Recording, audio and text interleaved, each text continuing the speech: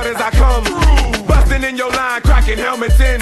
I bring the pain, so what you gon' do? Stand there and just get shook out ya.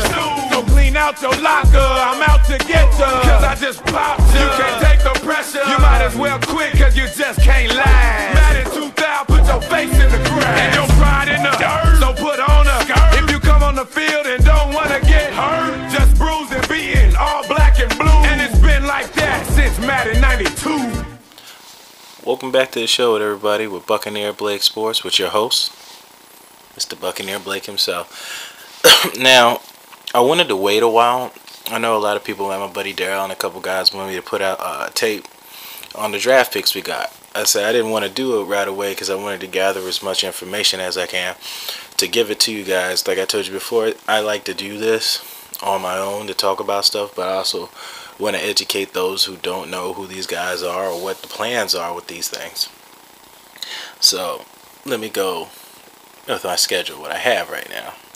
I said first things first, let's check out this shot here of who you guys wanted us to draft in the draft. Yes, this is a mugshot of Johnny Manziel, the savior, the greatest NFL quarterback, the Tim Tebow, the Peyton Manning, the Tom Brady, the what is the word that they used? An NFL ready quarterback, the savior of the Browns. There he is, mugshot for beating up a female. What a punk. This goes back to show you again that these scouts don't know anything. Please stop listening to them. You can take their advice about what kind of player they are, but don't fall into the hype like some teams do, and you end up drafting a guy like this in the first round, who should have went later than Russell Wilson, who went in the third round, who did everything like Russell Wilson, but threw but from the pocket better and played quarterback better. Whose life expectancy in NFL was to be a career backup, but Johnny Manziel was a superstar. I just wanted to take a shot that I just like being right about guys like that. He was a bum, and he always will be a bum. Now let's moving on. I said let's go over the draft picks, and we're gonna start with number 1 at pick 9, Vernon Hargreaves. Of course, it wasn't pick 9. We moved back to pick 11 with the Chicago Bears. They moved it up and took a guy I wanted was Floyd out of Georgia. Great pass rusher. You'll see his dude's pretty monstrous. But anyway, we moved back 2 picks, which we wanted to do. We wanted to move out of the top 10 and acquire more picks so you can move up and get guys you want. Plan worked. We got Vernon Hargreaves, hometown guy. I'll give you a shout out here, Mr. Michael Newman. You put me on a lot of guys that are from this area, like Nelson Aguilar and Vernon Hargreaves himself, and Mr. Vernon Hargreaves the second. Great job teaching your son and keeping him out of the riffraff when he was younger, and he went on and handled his business, went to Florida, got a great education, and had a great football career. Kid seems to know what he's talking about. I've watched a lot of interviews with Vernon Hargreaves, and he commends, I think I talked about this already, he commends Amari Cooper torturing him, so he was better equipped to play Laquan Treadwell. 2 receivers are a little bit different. One's a little faster than the other and a more equipped route runner. But Laquan Treadwell was a good receiver as well. I'm happy with the pick. As I believe he'll start day 1 with Brent Grimes, or maybe go down to nickel or switch back between both. I'm not quite sure what's going to happen here. What I think might happen to the what's going to happen with the defense, I'll explain later with the later picks with Noah Spence. Well, the next pick with Noah Spence, I'll explain here about what I think what that is. Again, Vernon Hargreaves, hometown kid, a guy I know, a co-worker of mine, Michael Newman, senior.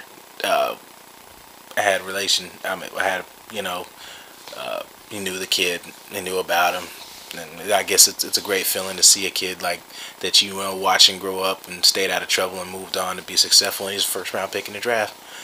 Good job, Mike. Keep doing what you're doing out there in Tampa. I know the stuff that you're doing out there for Parks and Recreation, you and Chris, the stuff that you do flies a lot under the radar. A lot of people, you will never get commended for it. A lot of it's self-accomplishment, and you should be proud to be changing young people's lives and putting them on a different path, because me and Mike talk about this all the time. I said the world's kind of backwards. We talk about things that we should do, but we don't actually do them. We know it's the right thing, but we choose not to do the right thing. There's no money in saving the world. So the people who chose to try to do it, you fly under the radar, and it doesn't go unnoticed because you see things like this that happens.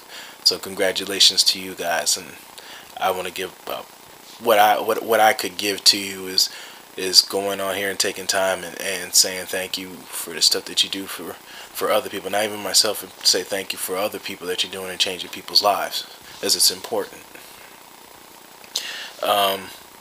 The second round pick, I honestly didn't think we would pick them. I'm not quite sure if he was on the radar for us to pick. I thought we might have got Kevin Dodd, but Noah Spence. Picked up Noah Spence. I wanted Noah Spence. He could play out of the. I think he comes out of the stance better at a 2-point stance, like a standing sprinter stance instead of a 3-point stance. Doesn't look quite natural at it. That's just my opinion. You have to ask him personally. I'm trying to get a couple of those guys on the show and get a little bit more elaborative story. Most of the thing that you know Noah Spence for is, of course, less about football, more about his drug problem. He failed to drug test at Oklahoma State, which led to him getting kicked out. Finished his career at Eastern Kentucky, which he played well, beat tackles, actually, what's even funnier is in the clip you'll see up there, one of the offensive tackles he beats is Donovan Smith. So that'll be funny watching them two go at it in practice. So I'm happy to have him here. He's got a chip on his shoulder, and I hope he could create pass pressure, because I think with him there, like I said, I was going to explain about the defense. Well, I think it might be a 4-3 over Quan, and when you have a 4-3 lineup, D lineman, D lineman, D lineman, D lineman, 5 technique, 3 technique, 1 technique, 5 technique, and then 4-3 outside, middle. What I think it'll do, the line will shift down, and you'll have the outside linebacker up at the line of scrimmage, almost as another, like a 5th defensive lineman.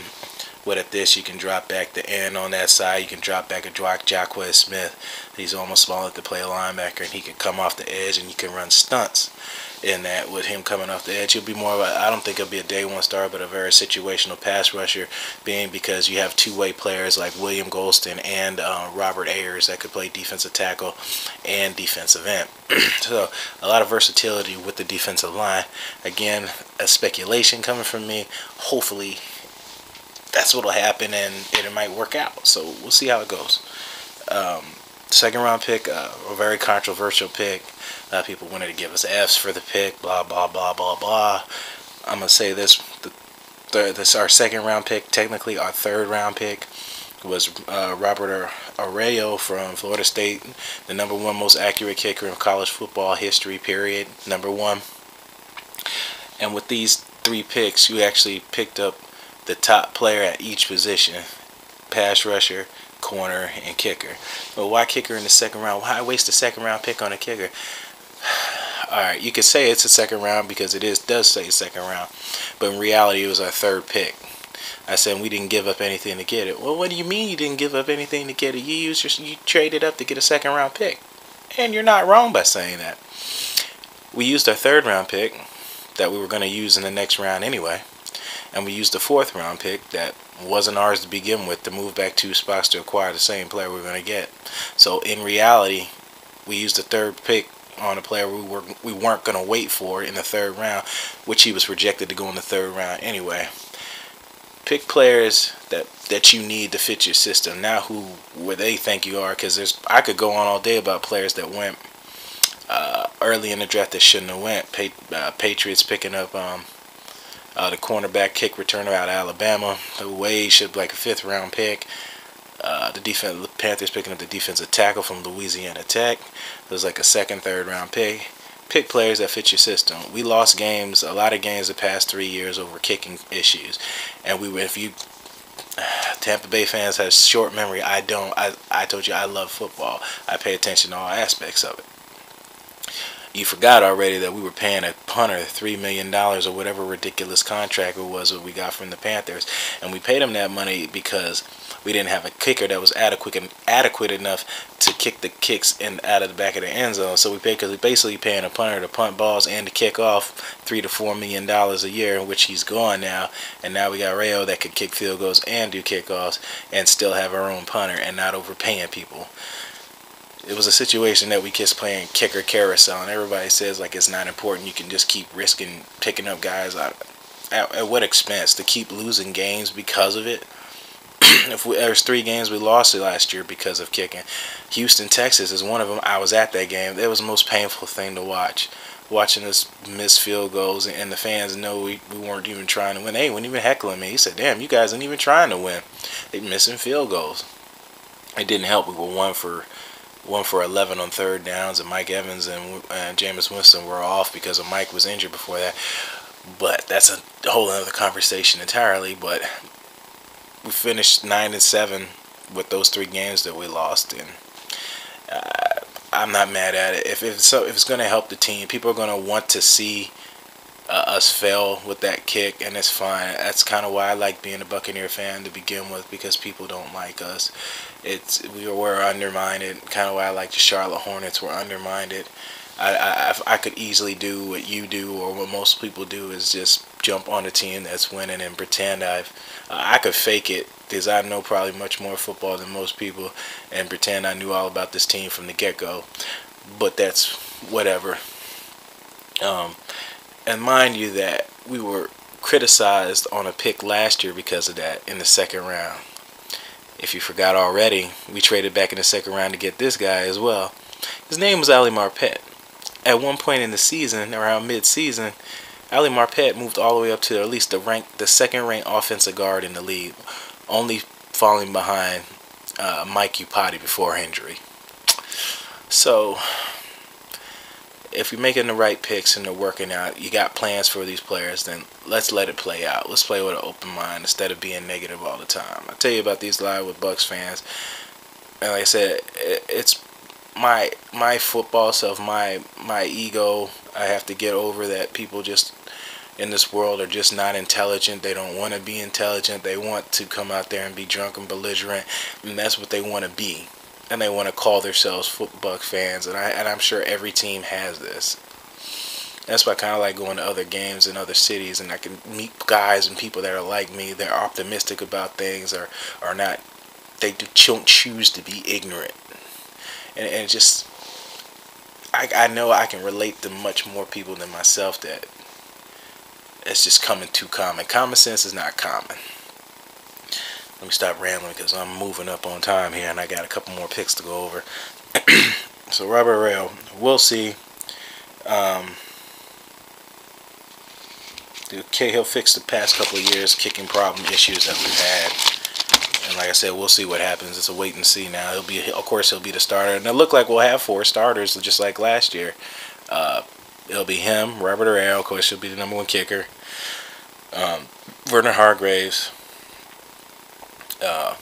Let me not spoil the story. Let me get to the rest. But the third round, we skipped the third round because we had a second. So the 4th round pick will be Ryan Smith out of North Carolina Central. I'm from Fayetteville, North Carolina. A lot of my friends went to North Carolina, Greensboro, Aggies, and some went to Central. Central is not under the radar to me, much like Appalachian State. These are schools that win national titles out there for these lower Division 2, Division 3 schools that you don't hear about, but they win titles all the time out there. They just weren't good enough, or whatever, or the grades weren't good enough to get to D1 schools.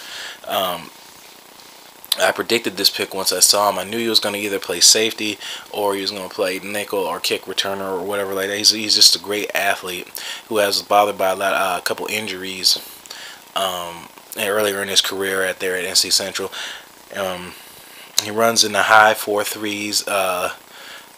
When I may say high, like 4.39, 4.38, low 4.4s, 4.43, 4.41 in the 40-yard dash. He's not going to be an exact finished product because you got to find the ball, and that's going to be a huge adjustment because of the talent level from there to the NFL. and he's going to be a little raw playing out there and playing a real versatile role, learning a lot of things at one time. That's why a lot of the issues with player are neck up, like Jason Light said. It's a lot of that. Physical ability is one thing. All the players out there have the physical ability for the most part. What's going to set you apart from everybody is your mental capacity, your cerebral cortex, your gray matter. That's what's going to set you over top of everybody else. The 5th round pick, Caleb Benenat, Nigerian native. Offensive tackle, going to play screen player between guard and tackle. His is an interesting story. His parents was the son of 2 prime ministers of Nigeria. Well, I ain't gonna say prime ministers of Nigeria. The way he was introduced into football was, you know how when you say football here, the first thing that comes to your mind is the pigskin, 11-on-11 pads. In Africa, it's soccer, football, FUTBOL. Of course, he came out there and his mom signed him up and he came out there. It was a whole different thing. But I know a lot of guys like this when I lived in Philadelphia. There's a lot of African people, a lot of Arabic people, a lot of people from other places that come here. They just want to fit in and they just want to make friends. And that's what he did. That's what the people he knew was playing, and he liked playing football. He likes taking challenges, and took off from there. And here he is, drafted in the 5th round of the Tampa Bay Buccaneers. I'm happy to have you here, and I hope everything works out for you. If you can reach out to me, I can help you out any way possible you can. Give you some advice about stuff. I'd be more than happy to do so. I've reached out to you via Twitter and along with you with other rookies. And I hope you play well, and I hope you become a future here with Damar Dotson and Shirelis, the tackles there. It looks like you might have to be replacing one of them soon because they'll both be free agents next year. Another round 6 pick. I was actually surprised. I didn't know too much about this. Doesn't happen often, but his name is Devontae Bond. So I pull up tape on Devontae Bond. Tape doesn't blow up on you. I think he only played 1 year of high school football. Played at Oklahoma sparingly, injuries and stuff. That's where Stryker was playing at Oklahoma. Stryker was that defensive and linebacker that destroyed Alabama in the bowl game, where they didn't play in the bowl game that 1 year, where they lost to Oklahoma. They called them overrated, where the SEC versus those at the Big 12 or whatever they were in, whatever conference. Don't quote me on that. Devontae Bond, he's plays at 100 miles an hour a lot. But the part when I saw him picked up, immediately I thought maybe he's a good blitzer and a guy that comes off the edge a lot, and that's what it was. I think at the junior college or wherever he was at, he had like 11 or 12 sacks that year before transferring to Oklahoma. So I like to see where he ends up with this. Maybe I know it's going to be like a special teams player, and maybe work himself to a starting role playing with Daryl Smith. I'd like to see what happens. It's hard to say right now. I have a lot of speculations about the defense. I'll get out there and check them out when they do camps and stuff, and I'll possibly have a different opinion at that point. Then my favorite one to go over. We're going to hear about 18 minutes. My favorite one. Most of you don't know. I told you I lost a lot of weight. I've been working extremely hard. I sent Jason Light an email. I told him I could offer my services to play fullback for the Tampa Bay Buccaneers for 2 years. I could give him 2 solid years for that team. Because we lost Javorsky Lane. Javorsky Lane was injured and he has a lot of weight issues. I have good, those that know me, I have good hands. I could play that spot. I'm a great blocker. But those dreams were diminished and shut down by a man named, we drafted in the 6th round by a man named Dan Vitale. Now, Mr. Vitale shattered my dreams of playing fullback for them, or maybe H-back or whatever. That'd been nice. I'm not saying it was going to actually happen, but I did send a message to him. And then Dan Vitale was probably more used as a tight end than a fullback. He's a great blocker. He wore number 40, ironically, for Northwestern. Northwestern puts out a couple players that's another school people don't pay much attention to, but they play in a big conference. Great hands, great blocker, can play fullback, can play halfback, can play tight end. Though they just made up a name for him, you're going to hear this name a lot. It's called the superback position. And I'm sure it's going to carry over to the NFL, the superback. And he's from Chicago. He's a Bears fan. And I'm really interested to see how it goes. Remember I said 4 starters? He was another one. So I thought Dan Vitale, Vernon Hargreaves, Robert Arroyo, that's 3, and